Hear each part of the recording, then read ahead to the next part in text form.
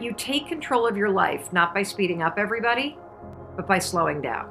You take control of your life by removing distraction and adding in focus. You take control of your life by being honest with yourself about the things that you're filling your life with that doesn't matter, that makes you so busy, and that also prevents you from finding the 15 minutes that you need every day to really find the courage to focus on making your life a little bit better or pushing something forward. The solution is not doing more, it's doing less. It's not speeding up, it's actually slowing down. When you slow down and you start to create priorities and you start to take control, now you're responsible for what's happening in your life. And you can no longer rely on just complaining that you're busy.